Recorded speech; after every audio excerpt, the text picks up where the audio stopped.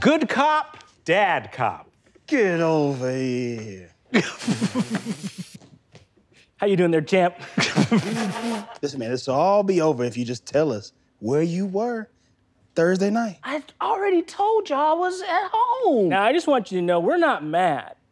We're disappointed. You could tell me, man. I'm gonna go easy on you. I'm gonna get you a light sentence. I just don't want you to make the same mistakes I did, you know, and frankly, I see a lot of myself in you. And I come from the same neighborhood that you come from, so we can talk on a different level.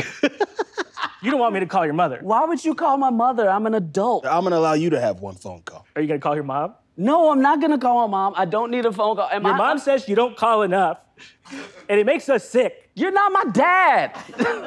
You're just a cop. Now go to your room. That's a cell. That's the jail cell. I will cut you off there.